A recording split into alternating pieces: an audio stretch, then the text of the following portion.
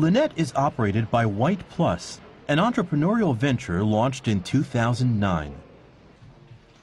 As the company handles requests online, it doesn't have its own stores or factories. The clothes entrusted to it by users and transported by delivery companies are sent to partnering factories where they are cleaned and returned. If still dirty, they are re-cleaned at no cost to the customer. The company president is Takayuki Inoshita. Business is rapidly expanding, but he wears a stern expression. The reason is a report issued by the National Consumer Affairs Center. In it, a warning. Beware of problems when using internet dry cleaning services. Specifically, complaints about the delivery system not being established with clothes lost and operators not following up. And delays without notification, in addition to clothes still being dirty when returned. While the number of online delivery dry cleaning services has increased 5-fold over the past 5 years, the number of complaints has jumped 9-fold.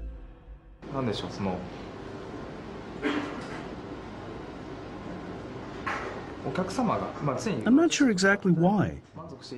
The thing I hate the most is upsetting customers who have been satisfied with our services.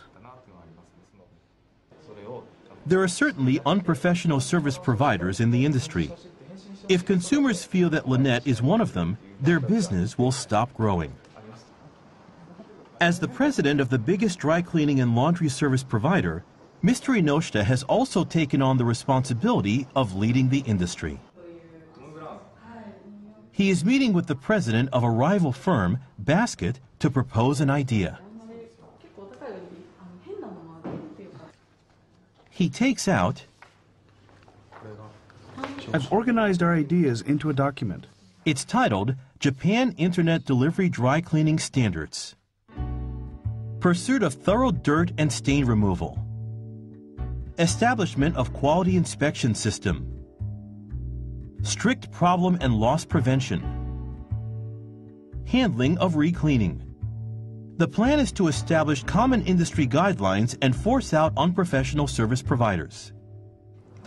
Because we don't do business face-to-face, we need to standardize our processes. That way, we'll be able to offer value in dry cleaning that meets the needs of this new age.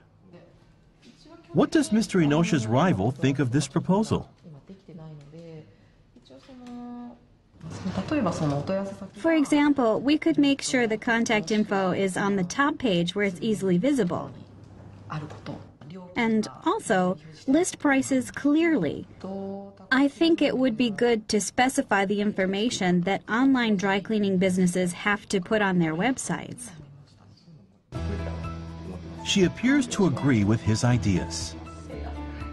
Mr. Inoshita looks relieved.